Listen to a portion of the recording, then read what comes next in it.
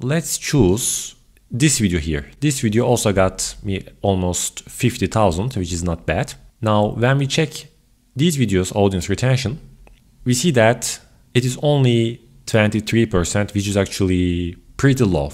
But still, this video is doing a good performance. So why is that? The first one is the average view duration. So this is one of the reasons that the YouTube algorithm thinks even the audience retention is kind of low, it is okay because it keeps people 4 minutes on YouTube.